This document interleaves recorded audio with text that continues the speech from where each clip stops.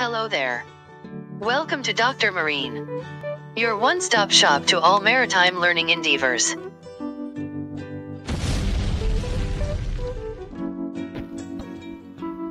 We all know that the fire triangle comprises of air, fuel and heat. Air is already present inside the crankcase, and a minimum of 13% of oil mist to air ratio is an explosive mixture.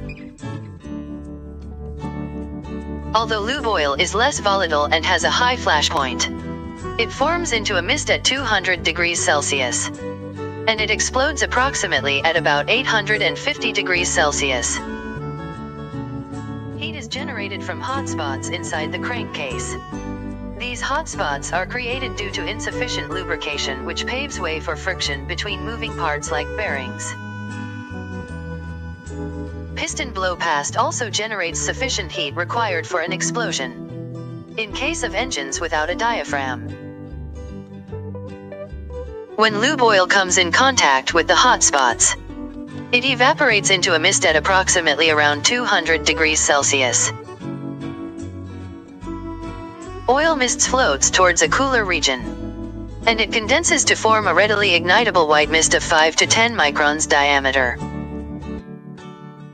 Few oil mist particles gets in contact with hotspots and liberate flammable gases like hydrogen and highly volatile double-bonded acetylene. When the white mist along with flammable gases contacts the hotspots again, primary explosion takes place. Primary explosion produces a flame front which evaporates oil droplets on its path and a shock wave across the crankcase.